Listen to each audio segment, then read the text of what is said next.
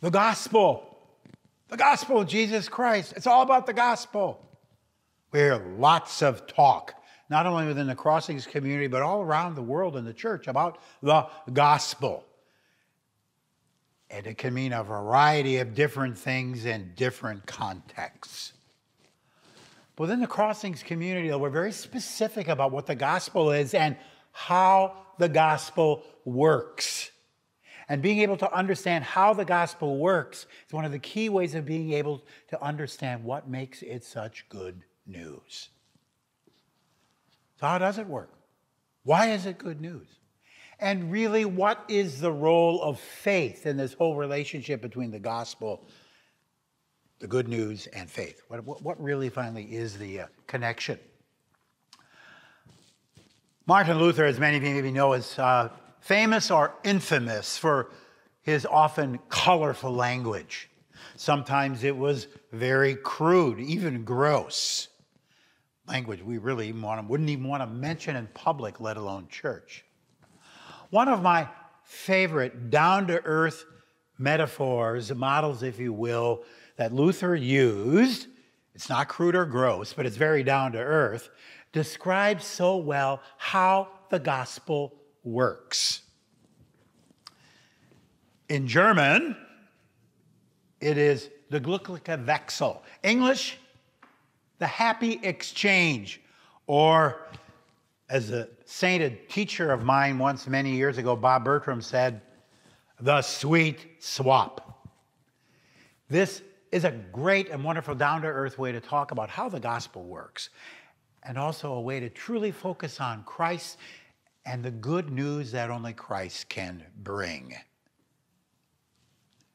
Can you imagine if you had a pile of rocks and I came up to you and said, here, I'll give you this pot of gold for that pile of rocks. Or you got a dirty shirt, you're ashamed, it's ugly, you wouldn't want to be seen out in public, and I come and offer you, hey, give me your dirty shirt, I'll give you a clean one. Or you're swamped in debts, ready to file for bankruptcy, and I come to you and say, hey, I'll pay for all your debts. Give them to me and I'll give you a clean, fresh start. What a wonderful gift. What a happy exchange. What a sweet swap. And that is precisely the way the gospel works. And it always starts with God's offer in the story of Jesus of his gold for our rocks, of his cleanliness for our dirt, of his wealth for our debt, or as we say often in the church, his righteousness for our sin, his life for our death. And given that kind of an offer, a exchange, a swap, I mean, how could we ever respond but joyfully, willingly? And as we always say in the Crossings community, it is a get-to. That is always the response to the gospel. It is a get-to. I get to believe this, that it is for me, for us, and because of this gift, I get to give up all of my dirt, of my sin, of my old way of life. I get to even die because of what God is offering me in Christ, his life. And it's all I get to. It is all the sweetest of swaps and begins with Christ's offer. It's not that we first got to come and show how serious we are, what we want to do to prove or show ourselves worthy or competent or sufficiently prepared. No, Christ comes to us, especially in our brokenness, and says, here, I'll give you this. You give me that. And when we trust it, we get it.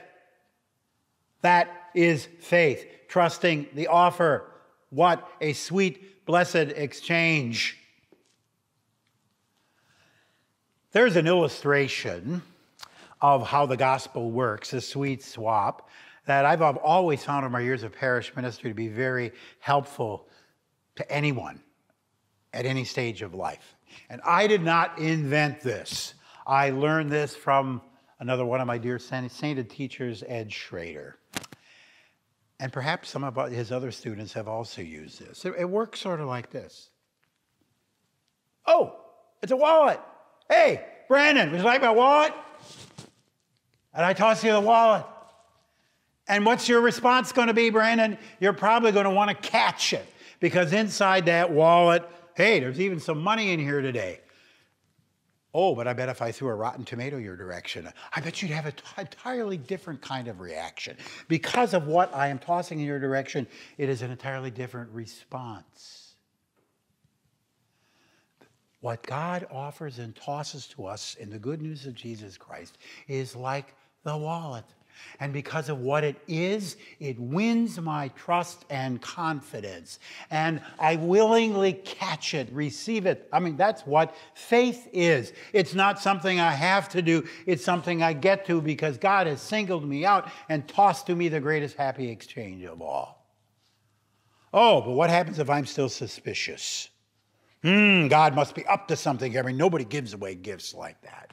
And the wallet falls to the floor. How am I going to get Brandon to open it, to take up the wallet?